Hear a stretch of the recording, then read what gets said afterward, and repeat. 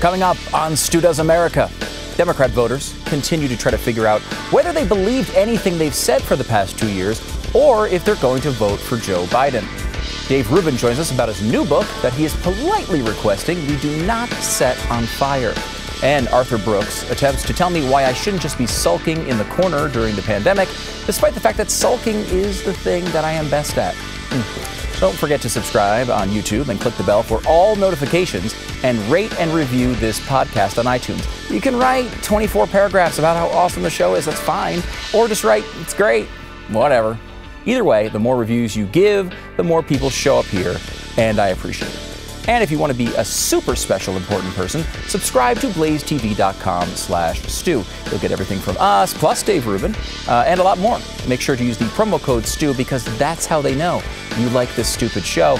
Plus, you'll save $30. Now, as we search for happiness, remember, if you're a small business owner shuttering your doors right now, you can always think about the fact that absolutely no one in the government has lost their job. Isn't that wonderful?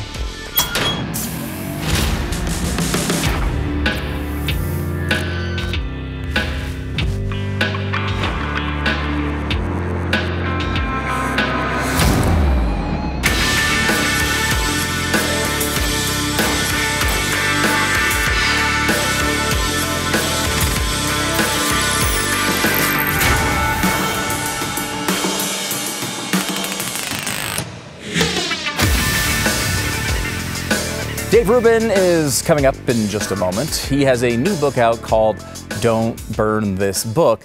Don't you tell me, Dave, whether I'm going to burn a book or not. I'll be the judge of whether or not I burn your book, and quite honestly, whether or not I burn anything else. I hope for your sake there's nothing in your book that I disagree with, because then it's toast.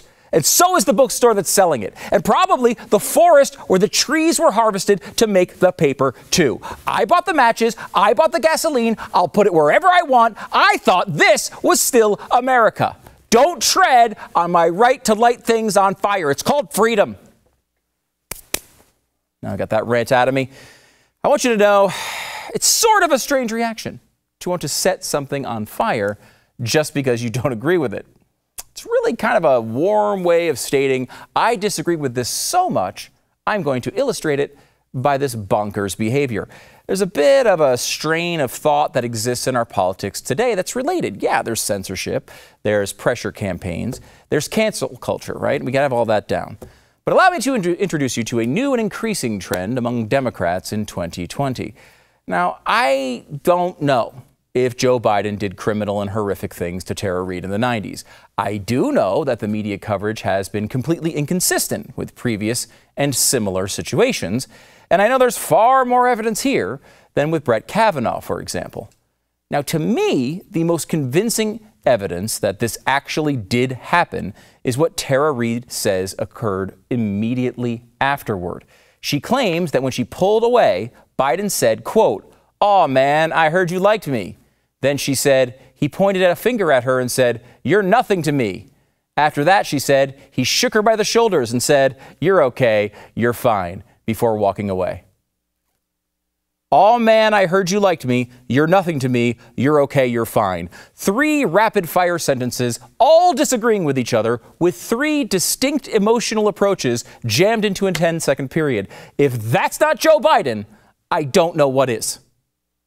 If there was a haiku about the delicious taste of the dog treat sausages mixed into the account, I would be willing to forego a trial and put him in prison right away. But most people seem to find the most impressive evidence, I guess, is the corroborating witness that just came forward. And she's the neighbor of Tara Reade, Linda Lacasse. She was a former neighbor of Reade who said emphatically that she did remember Reade talking to her about the exact incident about, I think, 25 years ago. She said, quote, "This happened, and I know it did because I remember talking about it," Lacasse said. But the strange part occurred later, as Lacasse tried to clarify that she wasn't some opportunistic political opponent. Quote, "I personally am a Democrat, a very strong Democrat," she said, "and I'm for Biden, regardless. But still, I have to come out and say this." Wait a minute. You said you know Biden did these horrible things and you're still going to vote for him? Like, You're knowingly voting for a guy that committed sexual assault. I thought maybe this was an isolated incident, but then Lisa Bloom, known feminist attorney and daughter of Gloria Allred, tweets this: "I believe you, Tara Reid. You have people who remember you told them about this decades ago. We know he is handsy. You're not asking for money. You've obviously struggled mightily with this. I still have to fight Trump, so I will support Joe, but I believe you. And I'm sorry." Wow. I'm sorry, too. I don't even understand. What? We can all agree that someone who walks up to a random staffer delivering his gym bag and throws his hands inside her lady parts is among the worst people in our society, right? Like, we're all on the same page there. Maybe it's short of murder, child molestation, but really it's right up there. And this isn't some passing flippant tweet. It's a feminist attorney tweeting all the evidence in the case and still giving this verdict. What is happening? Now, it's an ongoing law of Twitter that if some blue check mark has tweeted a crazy thing, there are probably thousands of randos who have tweeted it as well, usually with more psychotic intensity. A few examples that have been making the rounds today. "I would vote for Biden if he raped 100 women at gunpoint. The stakes are high this election." Yeah, I guess they are pretty high. "Even if Biden sexually assaulted me, I'd vote for him. In fact, the off chance that this had happened, I encourage people that meet this criteria to vote for him anyway."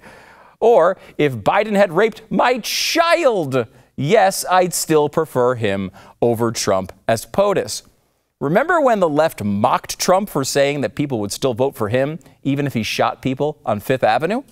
The president isn't known for his subtlety, but I don't even think he makes that comment about raping 100 women at gunpoint. Speaking of Trump, now would be the time in the conversation that those on the left will note that he also has been accused of sexual harassment by several women. And that's true. But here's the thing about every Trump voter that I know, at least: they don't believe the accusations. Let me say this very obvious thing very clearly. If you think Donald Trump raped someone, you should not vote for him. "But wait, I really like tariffs." I'm sorry. It's not good enough. I know. You shouldn't vote for a rapist for president. These hot takes I have to make these days in the media. Now, of course, the left believes the accusations against Trump because they believe every accusation against Trump. And if you're on the left, you might even think some Trump supporters are going out of their way to convince themselves that he's innocent. And maybe that's true too. But at least they've taken the time to do it. That's more than I can say for you. There are only two options for the left here. Either admit that your previous standards that were applied to people like Brett Kavanaugh were wrong, against the American system of justice, and that you've entirely abandoned them, or you're voting for a rapist. That's it. Here's the handy-dandy Stu Does America guide to navigating these incredibly difficult decisions. It's okay to vote for someone if they weren't accused of rape. There's your best case scenario. Only gets tougher from here. It's okay to vote for someone if they were accused of rape, but you've done a serious and reflective look at the evidence and sincerely don't think they're guilty. That's totally fine. I mean, a candidate shouldn't just lose everyone's vote after every accusation, credible or not. That insane kind of standard, popularized by every Democrat on earth until 2 weeks ago, just incentivizes false accusations. In the very suboptimal circumstance where there is no legal system available to figure these things out, you have no choice but to judge the facts that you have at your disposal. Next, it's maybe okay to vote for someone if they were accused of rape, but you're not sure of the truth. Now, look, it would make me pretty uncomfortable if I had to cast a vote for someone that I wasn't relatively certain whether they were a part of the same club as Harvey Weinstein or not. But at the very least, there's an assumption of innocence until guilt is proven. So maybe you can at least justify this. However, it's not okay to vote for someone if you think they raped someone. I know we live in America in 2020, but can we have higher standards than that? I don't feel like this should be a hurdle that is too difficult to clear. Of course, there will be many on the left who see this as a race between a rapist and another rapist. Yes, Biden is guilty, but so is Trump and global warming and stuff. I know this isn't the most popular point to be making these days, but I'm going to make it anyway. If you think you're picking between which candidate is the better rapist, and I don't mean better at raping, but I mean like the better overall person who happens to also be a rapist, then maybe, just maybe, it's time for you to consider voting for a third party. I think Justin Amash seems to be running. I don't know. Jill Stein seems to always be running for something. Even Phil Collins is running for president. Now, it isn't the Phil Collins from Genesis. No, I'm sorry. His name is Phil Collins, though, and he's running as the nominee of the Prohibition Party. Vote for him because you know what? He might take away your glass of rosé, but on the other hand, no one seems to think he's a rapist. Yay! I mean, I know the two-party system has a hand, all over your throat, and it's a hard habit to break here. But you're willingly voting for someone you think committed sexual assault? I mean, geez, get off Twitter for 5 seconds. We mock those that burn books because they disagreed with the arguments inside. But are you really any better if you try to get someone elected to run the free world that you believe is a rapist? I don't think so. Now, all of this may be very hard to remember. That's why we came up with this easy guide, and it rhymes. Here it goes. When you vote, red or blue, always note whether you think the allegations of the candidate inserting his fingers into a random staffer against their will are actually true. And if so, don't vote for them because then you're voting for a rapist to be president, and that probably says something really terrible about you. Blue, true, you. It rhymes. So for all the Democrats in this difficult time, remember to play it safe and don't vote for someone you think is guilty of rape. I'm Stu, and I approve this message. Stu does America.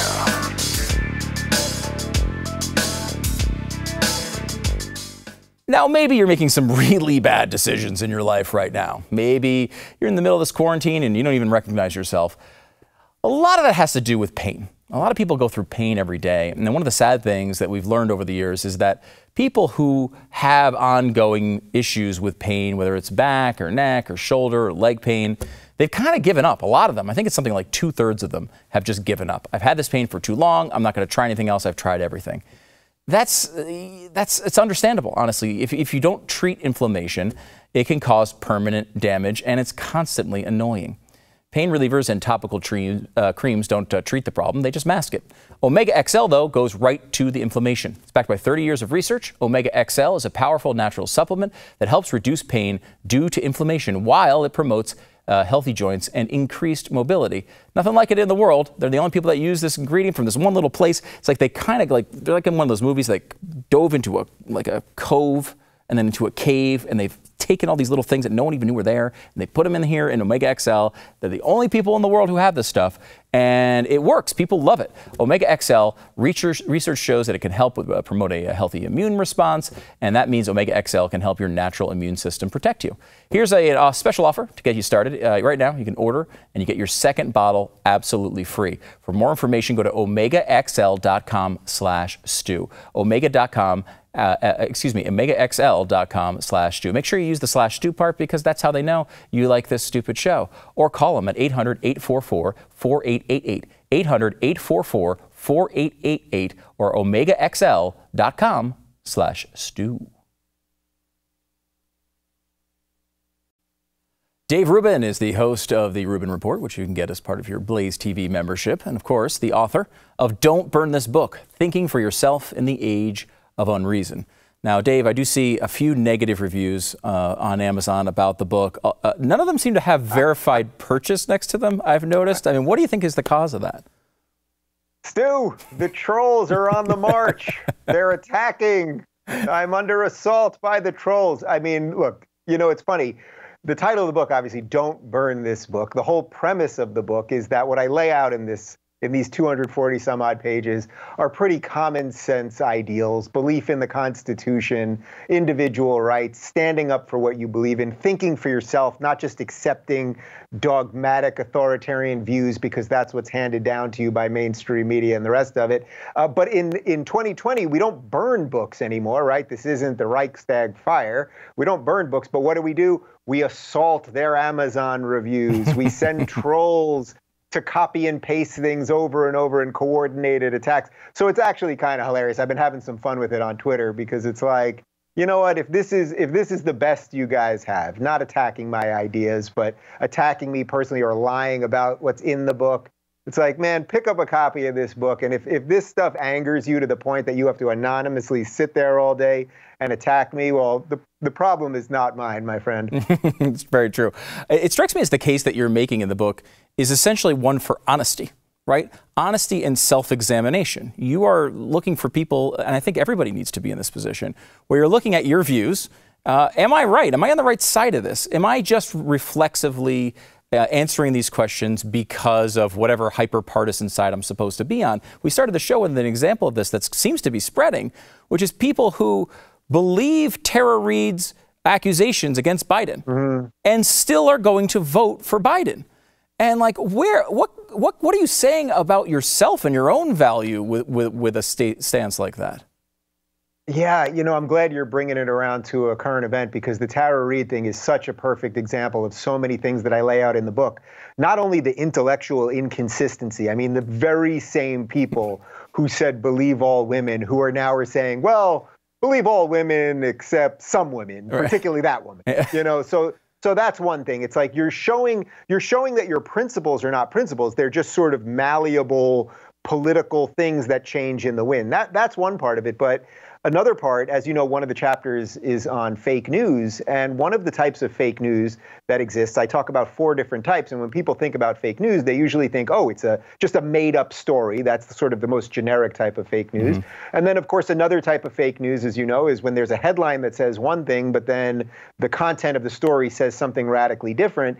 And then there's another type of fake news that I think is the most nefarious, which is that the media ignores stories that don't fit their narrative until they can't ignore them any longer. And the Tara Reade story is the exact perfect example of that, because for all of us that are on Twitter and YouTube and social media, it's like we've been hearing about this Tara Reade thing for probably, I don't know, 6 weeks or so.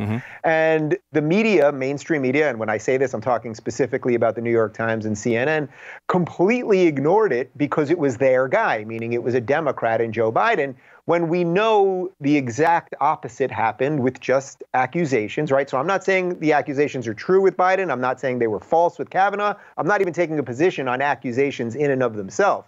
I'm just talking about the way the media treats a story when it's their guy, meaning a Democrat, and when it's the bad guy, meaning a scary Republican. And I think all of that is being unearthed. And, you know, I wrote this book, I finished it in July, and the fact that it's out now in the midst of all of this, and so many of the things that I write about are hitting home right now. It's timing is everything, you know? Yeah, no, it's true. And I think it's in a weird way, you know, bad for book sales that there's no bookstores open. That is definitely part one of the equation. But there is more time, I think, for people to actually read and maybe take some time to contemplate, you know, where they're going in their lives. You know, we've seen this kind of act out in the coronavirus situation generally, where, you know, people, you can see this grasping, some people grasping for authority at any cost, some people wanting to push back and fight back against authority at any cost. I mean, you're in California, you're in a situation where they're closing giant patches of sand because they're telling you you're not allowed to go outside. You know, I find that this is an interesting thing that authors are going through right now. You know, Glenn just released a book. We went through a press tour with that, with an idea that this is going to be released during an election. You know, you're coming out with a book at the same time. Coronavirus kind of, I think, reveals different layers of your thinking. Did you find that to be true as you've kind of gone through this and gone through all these thoughts again? Yeah, it's really actually a beautiful thing because I think what's happening to almost everyone that has their head on roughly straight in America right now is that you're starting to reevaluate your positions because suddenly you may be thinking, boy, the institutions I believed in maybe don't function the way I thought they function, or maybe the supermarket that I always thought was going to have food isn't going to have food, or my job isn't as secure as I thought, or I don't want to commute the way I used to, or a series of other things that it's important for us to think about. And I'm seeing interesting things happen. So one, it's like this does expose a lot of hypocrisy. So it's like you've had half the country screaming for 4 years now, in effect, that Trump is Hitler and his supporters are Nazis. Now, of course, that's insane and ridiculous. But what they're also calling for is they're saying, but he also doesn't do enough. And it's like, well, I guess maybe just maybe, you don't really believe he's Hitler because suddenly you'll want to give Hitler a lot of power. So let's just say he's not Hitler. Can we agree on that? And then another thing that I'm finding is this is a really beautiful thing that I really hit on in the book, is that suddenly for the first time in I have no idea how long, lefties are calling for states' rights. I've got all blue check progressive people who hate Trump suddenly now saying, okay, well then leave it to the states. And it's like, yeah, you guys are suddenly into federalism. Okay. You guys suddenly care about the Constitution. All right, we'll take it. And then I would say on the counter side of that, for the more liberty-minded people, so that obviously includes us, there's a real moment here, which is, we can all talk about freedom. We can talk about liberty. We can talk about limited government. But as you pointed out, I'm here in California. And as the government encroaches on my rights, tells me I can't go to the beach here in SoCal, it's like, why am I paying these property taxes if I can't even go to the beach? So it's the rubber's meeting the road in my own life right now. I mean, I've been tweeting it out. You maybe saw it. I've been thinking about Texas for the first time in a long time. And as I told Chad Prather earlier, it's like, I'm just waiting for Glenn to put together a nice little welcome package and maybe we can make this thing happen. It's a great place to be. I will say that. I'm from the Northeast, so I'm not a Texas guy, but I love it here. I never want to leave. Let me give you one more on this before we go to break, and then I want to go back deeper into the book. When it comes to you're in California, and I think this has been a difficult situation for everybody to handle and figure out. It's not an easy one. This is not simple. Look, we're facing something really real, and the level of government control is very debatable. It's also very counter to the American experience, where we all want to kind of go out there and just fight. Like that's what we want to do in a situation like this, and we can't do it. So if you're governor of California right now, what is the vibe? What are you doing? How much control is appropriate? And what's the speech you're giving to the people of California right now? Well, this is the true danger of having progressive politicians in any position of power. Progressive politicians, as far as I can tell, but I'd be happy to be proven wrong. I actually wish I could be proven wrong on this.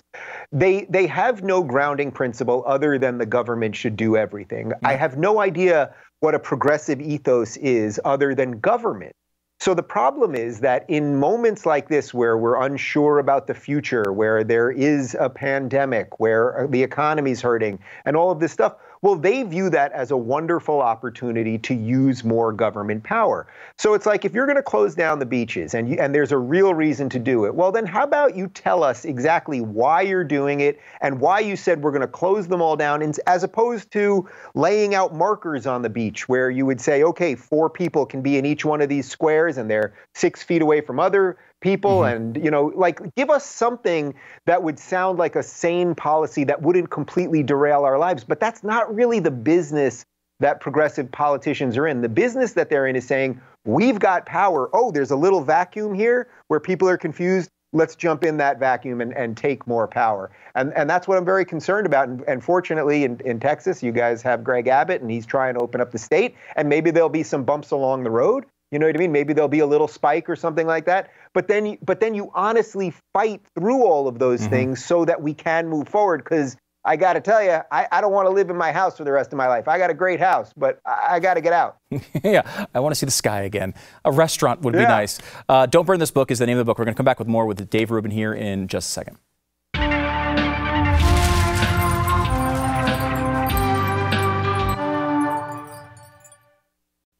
We're back with Dave Rubin of BlazeTV's The Rubin Report, and also soon-to-be Texas resident Dave Rubin is joining us. Dave, I want to go into something you go into in the book, and I feel like at some point when I think this, sometimes I think to myself, social media is a big part of the screwy way we're dealing with each other right now. And I think to myself, that's not really a good hot take. Like it seems, I feel like I'm boring. It's a boring take. However, you really lay it out in an interesting way. And I think like we get to this point where I think we're constantly convincing ourselves, and I think we know inherently that this is not a good influence on our lives, but I have a real problem saying that and then doing the opposite. I find myself, especially in this era, back in front of this thing all the time, and I don't think it's helping my life much. Well, you know, social media and big tech in general and our iPhones, all of this stuff that we really are just adolescents with. You know, it's like, I'm guessing you're about my age. It's like, you know, we grew up in a time before cell phones. Yep. You know, before handheld everything and the internet and the world in your pocket and the rest of it. And for the last 20 years, we've been fed all this stuff. We thought it was all for free. What we didn't realize is we were giving up all of our own data and personal information. In effect, our digital souls is what we sold to these guys. But, you know, like anything else, the phone is like a hammer. I mean, it's a tool. It's like fire. You know, fire is great in that it can keep you warm and it can cook your food. And fire can also burn down your house and cause massive destruction. So it sort of is a thing, and it's how we treat it and how we use it properly that I'm really interested in. And in chapter 10, in the final chapter of the book, that's really where I dive deep on some ways that I think we can treat our relationship with social media a little more maturely. Just a couple things that I can give you quickly are, you know, I really am a firm believer you should not have your phone in your bedroom. Your morning should not start by looking at Twitter and having an anime fox tell you you're an awful human being, or even just scanning through, even if it's just scanning through Facebook and seeing baby pictures, and then suddenly you see the news, and then a Hitler meme, and then some other cartoon thing, and it's like, that's not the way you're supposed to start the day. You're supposed to start the day, probably you got to pee, and then I'm guessing you have some water or some coffee, and then you can get going. But to start your day in that digital world, I think, is a terrible idea. And then also, to the same point, ending your day with the last thing you do before you close your eyes is, again, scrolling social media and the rest of it. Now, that's not to say you shouldn't have a Kindle and you can read and stuff like that. And of course, I'm not here to lay out hardcore rules for people. These are just guiding principles that I think have helped me. You know, I try to do much less social media, if not completely off on the weekends. Unfortunately, in the midst of coronavirus, you know, weekends and weekdays have sort of melded into one weird thing. So that I haven't even really been following my own rules on that. But the other thing that I do that now a lot of people have been joining me for the last 3 years, I've done August off the grid. No phone, no television, no news. And it can be very hard to do because wherever there's a CNN, wherever there's a muted television, CNN is on. So if you go to the pizza place and it's muted, you know it's CNN. You go to the airport and it's muted, you know it's CNN. So it's hard to avoid news, but you know it's fortunate that I'll go to the gym and people will say, "Come on," they'll come up to me, "Dave, come on, I know you got your phone in your pocket. You're not really off the grid," and they'll keep me honest. And I got to undo my pockets and go, "Guys, no phone here." And what I've realized in the 3 summers that I've done this, the 3 Augusts, is that it gives your brain a chance to reset. It allows you to think about things a little bit differently. I think it actually allows your neurons to kind of connect a little bit better, get some of that tissue going. And I find that, look, right now it's like if you're meeting a friend, remember in the old days when you could meet a friend somewhere when you weren't trapped in your house? Well, you remember you'd meet a friend on a corner. You'd say, "Meet me on that corner at 7 o'clock. Now you're waiting there at 7 and they're a few minutes late. What do you do the whole time? You stare at your phone. But it was only 20 years ago that you'd meet a friend on a corner, and if they were a little late, you just stand there. You just stand there and look at people, look around, see your surroundings. And I think we are starting to forget some of those little pleasures. And I think it's important that we don't become essentially what the movie The Matrix was about, which is that humans, our organic selves, will just be the batteries for the digital world. I'm a big sci-fi guy, and I recently watched The Matrix again, and it's like, man, they were on it because, we're starting to, if you spend more than half of your day in the digital world, well, then which world is more relevant to you? Right. We need to think about these things. We never seemingly, we only got about 30 seconds left, but we seemingly never had this conversation, right, where we were going to turn over 40% of our waking hours to devices. Like, I don't remember ever agreeing to that. It's so unintentional, and I think that might be the biggest thing you're kind of focusing on here. Make it intentional when you're using it. Stu, they turned on Skynet and they didn't tell us, and now we got to clean up the mess. It's sad. It's sad. Dave Rubin, host of the Rubin Report here on BlazeTV. The book is Don't Burn This Book, Thinking for Yourself in the Age of Unreason. I'll let Glenn know, what area of Texas you're looking at, and we'll get that all squared away. Dave, thanks so much for doing this and coming on the program. I appreciate it. Thanks, Stu. Appreciate it. All right. Back in a second.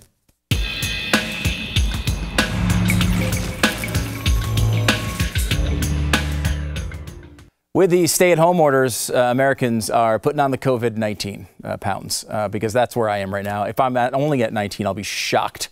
I'll be shocked. However, I'm ready to turn it around. I think today's the day. I'm going to start diving into the world of Fastblast. Fastblast is great. Even before the insanity of the world was kind of discovering in intermittent fasting. There's a really highly successful way to lose weight. And intermittent fasting is interesting because I like it because I'm a bit of an extremist. When I think something's right, I want to do it. I'm not good at I'll cut 9 calories a day for the next 47 years and then I'll lose 6 pounds. I like to go all in on it. And here's the thing, when you have intermittent fasting, you could take a couple days, a week. This is the way they design the whole system for you. It's great. But it makes it easier to lose weight and keep it off than some of the traditional stuff because it's hard to stay on that all the time.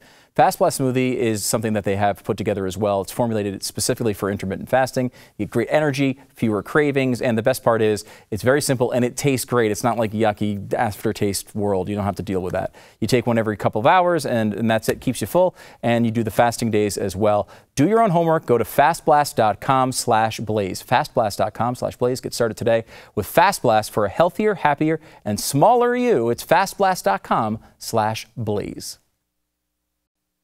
Arthur Brooks is one of the most important voices in America today. His TED Talk about how we can serve those in poverty with capitalism has been viewed millions of times. He wrote the book Love Your Enemies, How Decent People Can Save America from the Culture of Contempt. And lately he's been continuing his work studying happiness at Harvard. What does make people actually happy in a lasting way? His podcast is The Art of Happiness with Arthur Brooks, and he started a series of columns with The Atlantic, the first of which we'll tweet out from @StuDoesAmerica. It's entitled The 3 Equations for a Happy Life, Even During a Pandemic. I think if you ask people right now what makes you happy, most people pretty much just growl at you and mumble something about going to a restaurant. So, Arthur, why is this a good time to start a column about happiness? Thanks. I appreciate it. Great to be with you. It's the best time because people right now are thinking about happiness a lot, and they have a lot of time to think, quite frankly. It's amazing how I ask people how they're doing in the pandemic, and a lot of them have a lot of complaints, but they'll also say, I got more time to think than I have in the past. I'd like to be able to improve something or two about my life. And so I started this column, and I have to say the reaction has been overwhelming. People are saying, yeah, these are good things for me to be thinking about. And I like that. Who knows? Maybe we can come out better than we went in, right? Yeah, I mean, look, that's what I think everybody wants. I know I'm going to be up at least 20 pounds. I'm already priced that one into this equation here. There's some negative habits that have developed, but I think it's a really good idea. And you kind of talk about this, and I think it's interesting because we consider happiness as this sort of ethereal, loose thing that it's hard to put your finger on. And you do a good job of trying to boil it down to what its essence actually is. And there are studies on this as they go to, measuring your own happiness. And you kind of outlined the equations here, and I want to go through them. But first, how hard is it for people to actually measure their own happiness? Are people actually good at that? No, they're not. And part of the reason is because they're paying attention to their moods, which is what psychologists call their affect. Positive affect is a good mood, negative affect is a bad mood. And you think when you're in a bad mood, that means you're unhappy. Happiness is a much more stable thing. It comes from basically 3 sources. About half of your happiness is genetic. You got it from your mom and your dad. So if you're unhappy, it's your mom's fault, basically. At least 48% or so of your happiness you can call mom. On the other hand, if you're an ebullient person, look, you look actually pretty happy to me, man. Your parents have a lot to do with that. Okay, now that's important to know because if you're a person who tends toward gloominess and bad moods, don't beat yourself up. You've got half of your happiness to work with. That half actually goes into circumstances in your life, kind of good and bad luck, what's going on, and your habits. Everybody wants to change their circumstances. If I can get better luck, if I can get better relationships, if that girl doesn't break up with me, if I get that job, if I get that promotion, that raise, I'm going to be happy. No, you're not. You're going to be temporarily happier. Most of your happiness actually comes from your habits, which is about 25% of your happiness, but that's under your control. And so that's the stuff I like to talk about. Yeah, that's really interesting. I mean, the genetic part of that shocked me, like that the research would point in that direction. I wouldn't think that would be much of a big part of it at all. It does make me happy that I can blame my mom for my problems, and I will make sure she'll be hearing them from me later. But I do think that that is like something that is, I think, stunning to the average person to hear that that's that big of a factor. Yeah, for sure. The way that they figured that out was by looking at studies of twins, where they got a database of twins that were born between the mid-1930s and the mid-1960s, who by happenstance were separated at birth and they were adopted to separate families. And so they were able to bring them back together as adults and figure out how much of their personalities were genetic, nature versus nurture. And it turns out that somewhere between 40 and 80% of almost every part of your personality is genetic. I don't want that to be true. I want to be tabula rasa. I'm an American. I want to build it my own way on the basis of my hard work and merit and personal responsibility. But it turns out that our genetics really do matter in our personalities. That's really interesting. You bring up habits as well. And to me, habits, I mean, I feel like at least most people I know, the habits have gone out the window since Corona time started. It's been a disaster. But that's not really what you're talking about when you're talking about habits. It's a different formula of how you're coming to that. Yeah, for sure. So we're talking about habits of health. Absolutely. Everybody watching us should exercise an hour a day. I recommend doing it first thing in the morning, getting your hour of exercise. I recommend, don't eat too many empty carbohydrates, all that stuff, the comfort eating, you got to stop. But you're exactly right. Those are not the habits that I'm talking about. There are 4 habits. They're a portfolio of your happiness. You got to put a deposit in each one of these accounts every day. Faith, family, friendship, and work. And your work has to be toward work. I don't care if it pays or it doesn't. I don't care if it's taking care of kids or volunteer work or for money. It has to serve others and where you can accomplish your own success, earn your own success. But what people do, a lot of people watching us who are real workaholics, they neglect their faith and their family and their friendships, especially men do this. And this is one of the reasons that men tend to be particularly lonely and unhappy in their 50s. This is an avoidable error. So of all the guys, but women too, watching me today, put a deposit in your faith account today. Do something tangible. Say your prayer. Sit in meditation. Put something in your friendship account. Call friends. And don't. Social media doesn't count because you actually don't get the benefit from social media. You have to actually get on your technology to see each other and make sure that you call your mom, even if it's just to say, "How come you made me unhappy?" This is you outline this structure of habits and. As I go through it, it's particularly hard hit right now. Faith, you can't go to church. Friends, family, you can't get in person with them. Work, you can't go to work. You combine that with something I've been tossing around a little bit, which is, and you kind of alluded to it a second ago. The American spirit is when something like this difficult, happens, you're out there to fight. Like you want to be out there. I want to do something about it. I got to get out there. And we're told like the best thing right now for us to do is to not do that. So you combine all these things together, and this is one of the more difficult challenges I think we've faced as the American people when it comes to actually becoming happy for any lasting period. Yeah, that's true. And part of it is that there's a lot of fear that comes from this inactivity, a lot of uncertainty. And this is one of the things I've written about as well. One of the problems that we have with uncertainty is it stimulates our brains it stimulates a part of the brain called the amygdala that makes us feel this fear. And when you have uncertainty, you don't know what's going to happen. You don't know what the probabilities of anything are. Is it going to go on for 6 months? Am I going to lose my job? Is somebody I love going to be sick? What's going to happen?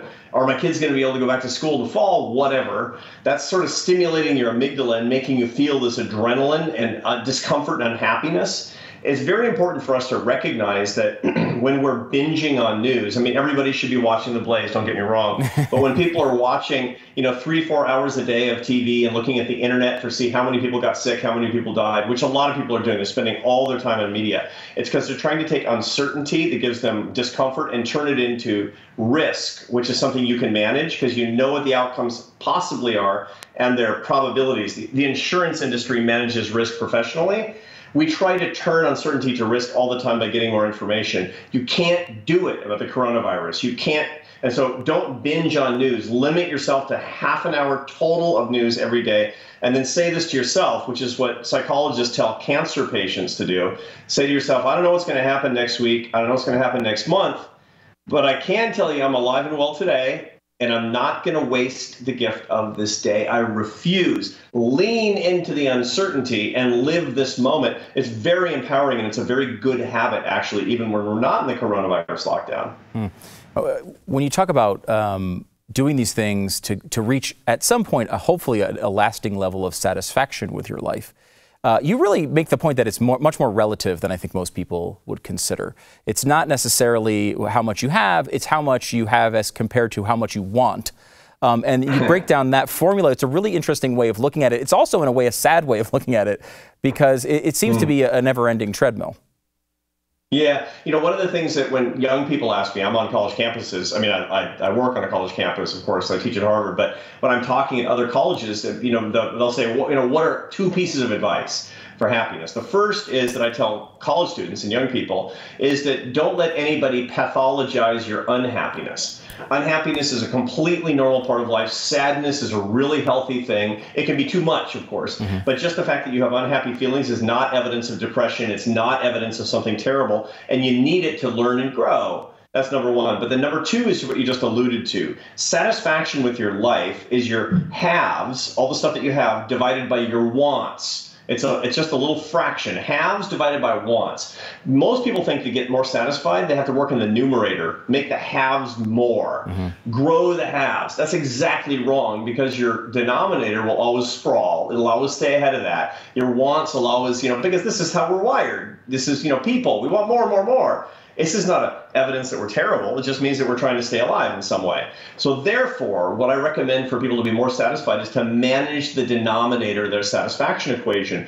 Make an inventory. What are all my wants? All my physical wants, all the things the relationship wants. I want people to like me. I want to be famous. I want to have power. I want pleasure. I want money, whatever. Make a list of all those things and say, how am I going to rein that in? How am I going to, and it's funny because I was working with the Dalai Lama about this. And one time he told me that he said the first time he went into a supermarket in the West, and he went in and he said, this is the greatest Buddhist sage in the world. And he looks and he goes, I want everything in the store because it's so beautiful. All the, we take it for granted, but oranges and apples and bananas on the right when you go in, and all the canned goods and stacks of stuff. It's stunning. And it makes your want sprawl like the suburbs of Atlanta, and you need to manage that. So forget about the haves, manage the wants, and you're going to see your happiness grow. Let me give you one last question here.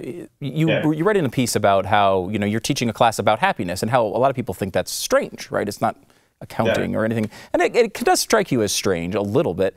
Is it part of that, though, that the American people in particular feel that pursuing happiness in some ways is sort of selfish, right? Like, we always are talking about how hard we're working and how we're sacrificing X, Y, and Z, and focus kind of on ourselves and our happiness in particular kind of comes off as selfish, at least to the American mind, and maybe that's not the way we should be thinking about it. Yeah, well, it turns out that happiness is the secret to success, not vice versa, because of the haves and wants thing. Right. And so therefore, if you want to be a successful person, and I don't mean physically successful in life, you need to manage your happiness. Furthermore, unless you manage your own happiness, you can't help manage the happiness of other people around you. So very critical to remember. And finally, remember the four secrets to happiness are faith, family, friends, and work. For you to be happy, you got to be putting a deposits in those four accounts. And when you do, you're going to be bringing a better life to more people. In other words, you have to pursue your happiness to the max, to the best of your ability, so that you can bring more joy and happiness to other people. And that's really, I believe, the most sacred thing of all. Arthur Brooks, author of Love Your Enemies, How Decent People Can Save America from the Culture of Contempt. Of course, these columns are in The Atlantic. Make sure to check out his podcast as well. Arthur, I really appreciate you doing this. This is great stuff and very much needed at this time. Thanks very much. It's great to be with you, and thanks to the whole audience. Stay happy. Stay safe. Thanks. We're back in a second.